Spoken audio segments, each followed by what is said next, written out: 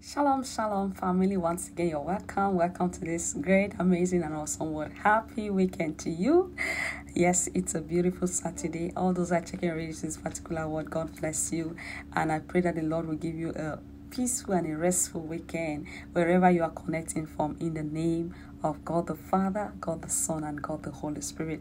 Amen. Please let's all consider to like the word of the Lord, and the Lord bless you as you do that in the mighty name of Jesus. Like I always say on a daily basis, God will give a word to his people. Oh yes, God will give his word. And now I received this word from the Holy Spirit. Your spirit keeps attacking them. Your spirit keeps attacking them. Hallelujah. I received this word from the Holy Spirit, and it says your spirit keeps attacking them. This person sees you in their dreams. This person sees you even when, they just see you at all times and in everything that they are doing. The heart of man is sometimes really wicked. That's why the Bible says the heart of man is desperately wicked. When they were putting your life at stake, they never thought about anything. All they thought about was their self-gain. All they thought about was them and they themselves. When they were standing to make decrees, to make judgment, when they abandon you in the midst to be casted away, to be despised, to be put and left out in shame, they never knew that a time will come like this. And I see this person, their conscience is killing them slowly and gradually. Now, when they see you in their dreams, when they see you, all of that, they feel like you're the one projecting your spirit to attack them. There's a way in which you think about somebody to the extent that person, you start seeing that person a lot in your dreams and in what you do. This is what is happening. So because their conscience is gradually eating them up, they feel like, why is it that they did not help you when they had to do that? Why is it that they treated you, they maltreated you at this particular point of your life?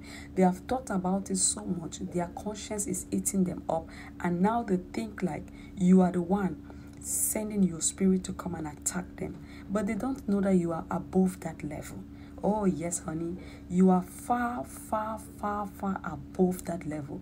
Above the level of nursing hatred in your heart, nursing bitterness in your heart. They are the ones that are keeping you in their conscience, keeping you in their minds. And that's why the enemy is attacking them and attacking them. Let me tell you, the enemy can use anyone's picture, anyone's image to oppress, to oppress people.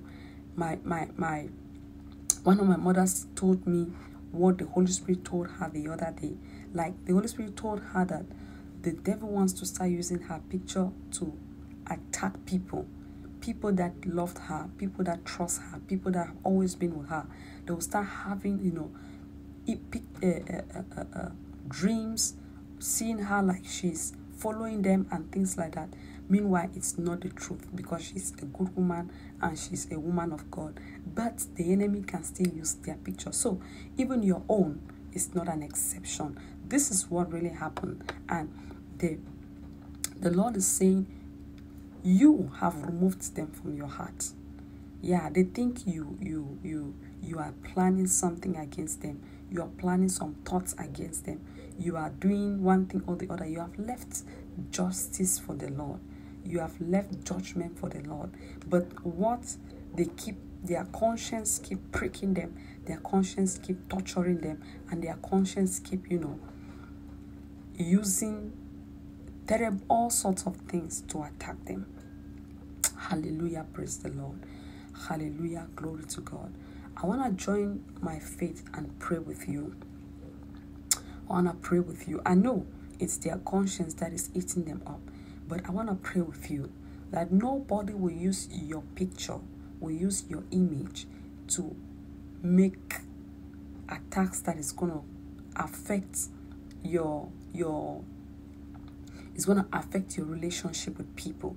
It's going to affect, because very soon they'll start spreading rumors that you are attacking them. So let nobody use your image to attack people.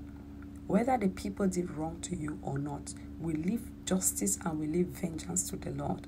But for you, you will only appear in the right place at the right time, doing the right thing. In the mighty name of Jesus, I pray for you that the Lord will keep on giving you the grace to let go, not to nurse bitterness, not to nurse anger, and you keep moving from one level of glory to another level of glory. In Jesus' name, amen. I love you so much, and shalom.